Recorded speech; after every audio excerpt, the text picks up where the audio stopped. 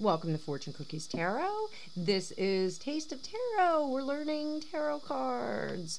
So we're going to go through the wands real quick. We're going to do a flip through. Wands are fire, representing spring and the east.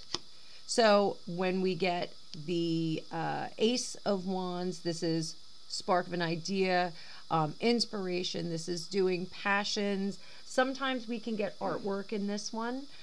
Sometimes artwork will be in the pentacles. It depends. Like, you know, I get different things for different suits, but this is having some amazing ideas and enterprise. Two of Wands. This is thinking about where to go. Moving forward, having the world in your hand. Always look at the pictures. This is another one that I like to point out for the imagery. This the guy clad in red. Red is always power. We see it a lot in the wand cards. He is standing from a position of loftiness. He is in a strong tower. You can see he's on the crenellated turret there, or crenellated top there. And he's standing firm, tall. He's not bent over. His wands are firmly planted in the ground, or in the stone, and he's looking out to the future. He's looking for what he can do. This is a travel card. We do see this a lot when there's travel coming. It's also a teaching card, as per my notes there. But this is, you know, thinking about the future. Three of Wands. This is our admiral who has already sent out his fleet. If you look nice and close, I hope you can see that. Oh yeah, there you go. There's our little ships out there. So he's done everything that he can in terms of thinking, and he has sent those ships out, and now he just has to wait. We'll talk a little bit about placement in another video, whether the suits are held, planted, or wielded, or hung. There's various things you can consider with that. Four card. This is always our happy family card. This is our wedding card.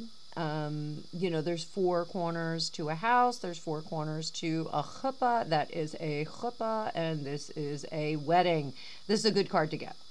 This is a very happy card, inspirational card. You know, it's a feel-good card. Fives.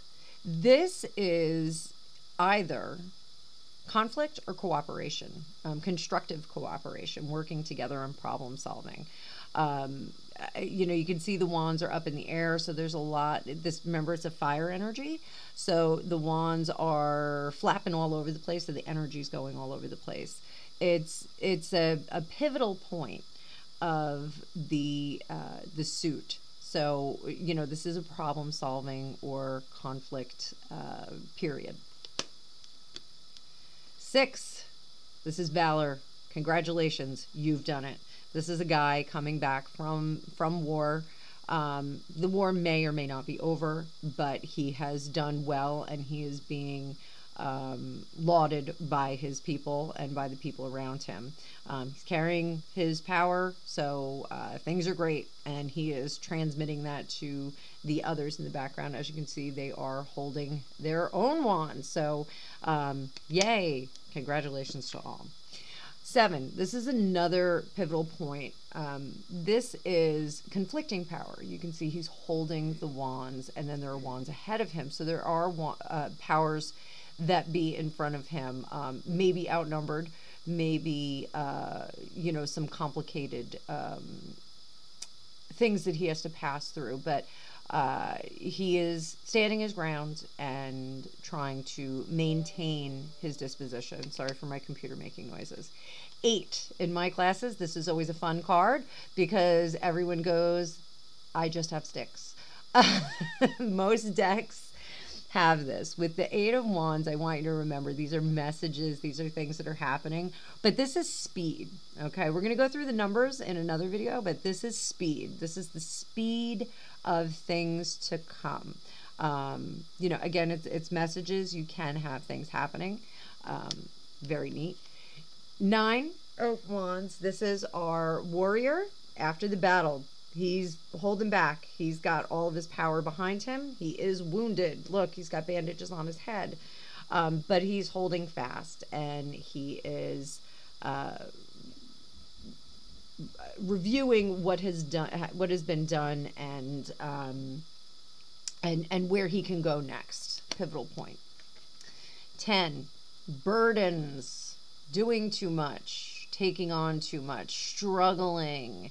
You can see the picture is very, very clear what is in that card. Page of Wands is rebuilding. This is someone who has an idea or is revising an idea.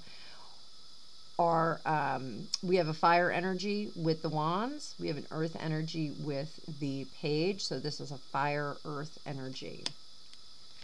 Knight.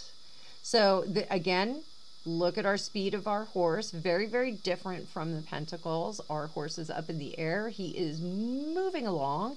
And we do have those fire salamanders on his tunic, which we do see that through the other cards as well. There's a lot of salamanders in the wand suit. So he's a fire energy, and he's questing for passion. He is seeking and flexing energy from passion, from doing. This is a doer, so get out of his way or you're going to get run over by his horse. And here is our Queen of Wands. Wands are fire energy. The Queen is a water energy. She is nurturing passions. This is doing things to enjoy the passions, to exacerbate passions. Again, this suit is very sexual. I said that earlier. So, this can be, some sexual passions there. Sorry if anyone gets uncomfortable with that. But she is, infusing that fiery energy into whatever is going on. And then we have our King of Wands. Kings, again, are air energy, and the wands are fire energy. So we've got fire and air energy in here, which is really whooping it up. Those of you that know anything about fire, you add some air to it and you can get a raging storm.